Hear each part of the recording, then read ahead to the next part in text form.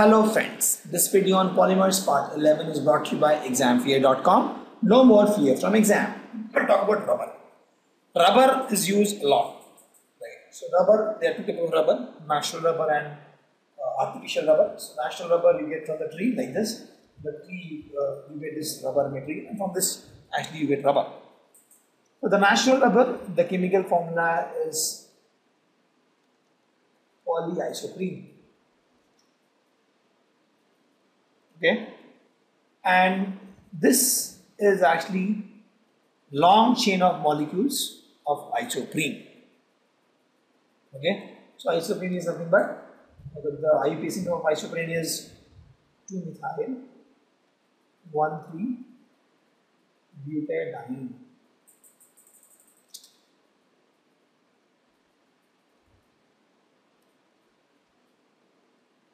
Okay, 1, 2, 2-methyl, 1 and 3 you have double bond, butadiene. This is structure of isoprene. Isoprene is a common name actually.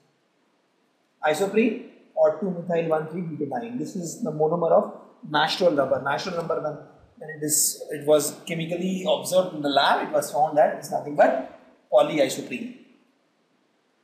Okay, it is long chain of isoprene molecules. It possesses elastic property. We know that rubber has elastic property, and it is also called elastomers because it has elastic property.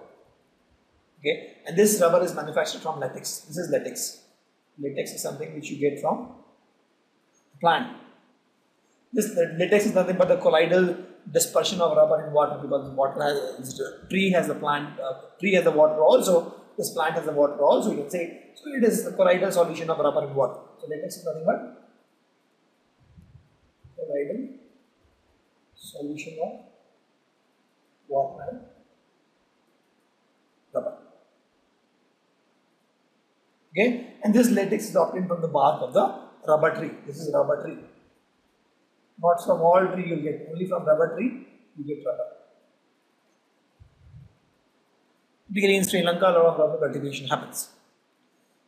Okay, and please note, in case of the natural rubber, cis isomer of this 2-methyl 1,3-butadiene is taken, not the trans. Please note once again, this is the critical here. The cis isomer of this is taken, not the trans. So if we talk about the rubber, this I told you is a polymerization of cis 2-methyl 1,3-2-butadiene. You get this, so you get rubber as something like this: CH2, double bond here. There is a H here, this is CH2 here, and these are linked. You see, there is a cis. Both are on the same side, and the bonds on the same side. This is cis. This is natural rubber. Okay, you see CH2 and H on the same side. This is cis isomer. In fact, this is CH3. Sorry, CH3. Well, this will form a bond. This will form a bond, but it will make sure that this hydrogen and this methyl, they are on the same side. Correct?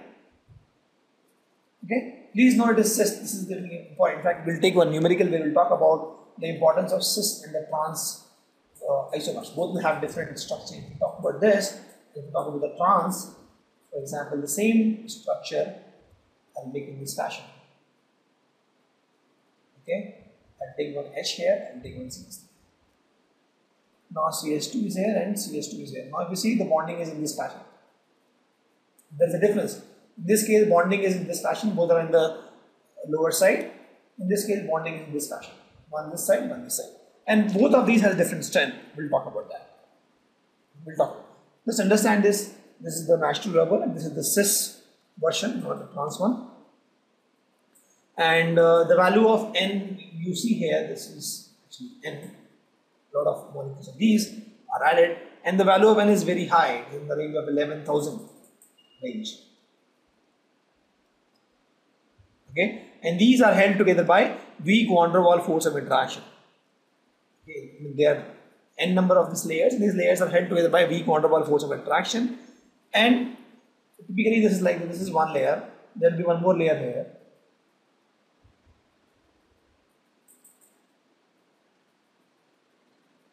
Okay, like this. And these layers will be held together by weak van der Waals force of attraction. So it can be stretched like a spring and it does exhibit elastic property. Okay, that is natural rubber. And you see the rubber is used in a lot of places. It is used to make rubber stamps. It is used to make the rubbers, erasers which is used in the school, and rubber bags. It is also used to make tires. But the natural rubber is not that hard. It is soft. Okay, it is soft, and it is soft at high temperature, almost 300, 335 plus temperature. It is soft, and at low temperature is brittle. It is not actually very good. Okay, and also it shows high water absorption capacity, so it has a lot of problems. For example, I'll tell you the problem with the natural rubber. Right, it is soft at high temperature. Let's suppose I'll say 330 plus. Okay. Number 2, it is brittle at low temperature. It says 280 minus. Okay.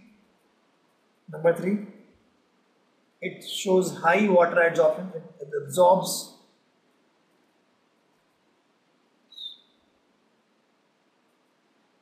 high absorption of water. It absorbs water. Okay. It is soluble in non-polar solvent.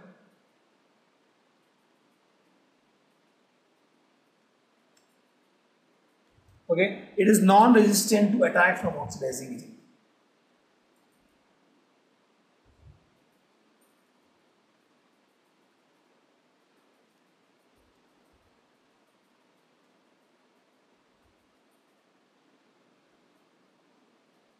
Okay, these are the problems we have with this rubber, natural rubber.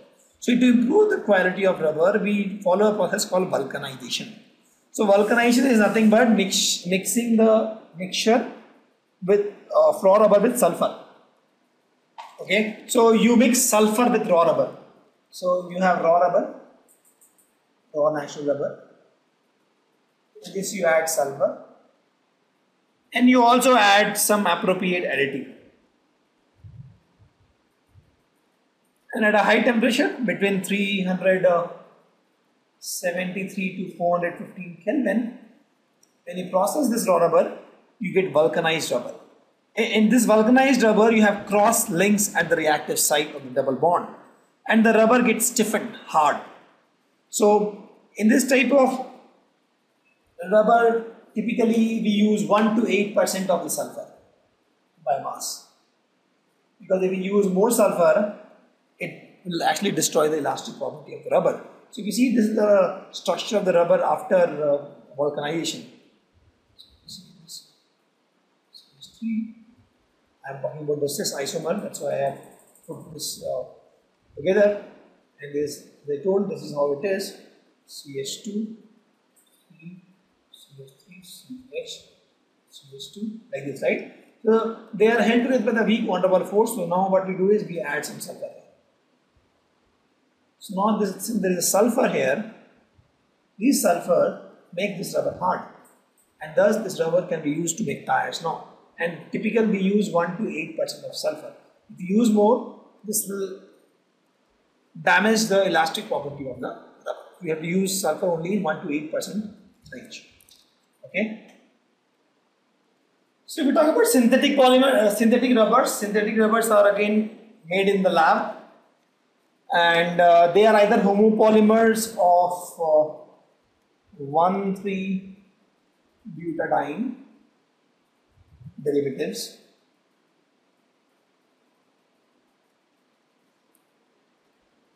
or this is homopolymer,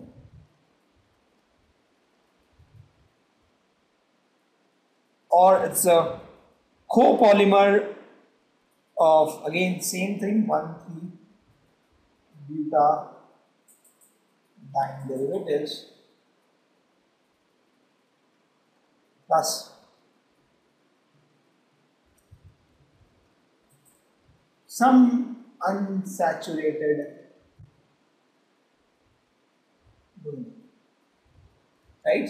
So either it is a homopolymer of butadiene derivative or copolymer of, this is a copolymer.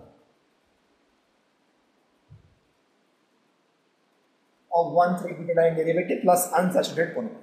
So typically we will study two different synthetic rubber, that is neoprene and buna-N. We'll study these two synthetic rubber. If we talk about the neoprene, also called polychloroprene,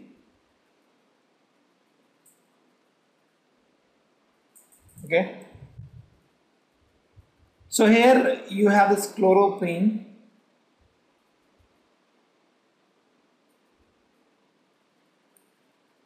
This chloroprene is polymerized to form neoprene.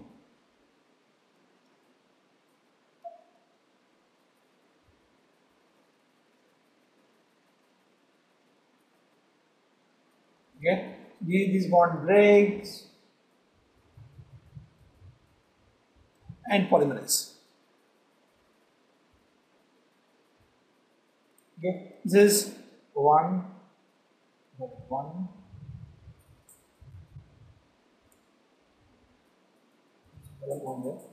2, 3, 4. This bond also breaks. This is 2-chloro, 1,3-butadiene.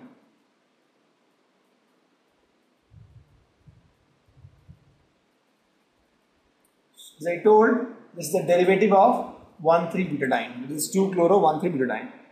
This is good resistant to vegetables and mineral oil also. It is used to make conveyor belts, used to make gaskets, used to make gas pipes, hoses. Okay. The next is buna-N. This is a copolymerization of 1,3-butadiene and acrylonitrile in the presence of sodium peroxide, or benzoyl peroxide or sodium.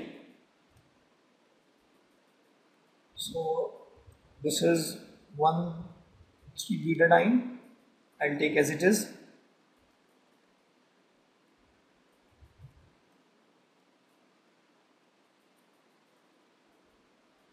This, now I'll take acrylonitrile.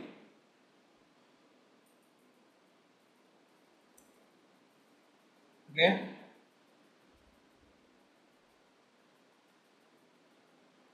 These react in the presence of either sodium or benzoyl peroxide. It will polymerize and the output is H2, CH, double bond, CH, CH2, CH2, CH, and there is a CN here, and this will be n number of these. Buna-N, let me write it once again clearly here. CH2, CH, double bond, CH, CH2, CH2, CH, CN. This is buna-N. Okay, so butadiene is so bu, Na is for sodium, Na is for acrylonitrile. Also used in oil seals and for tank linings. All these oil tankers, this tank lining is done by buna-N. Thank you. Visit examfear.com to watch more videos, attempt free online tests, get free study materials, find tutors and mentors, and much more. Thanks once again.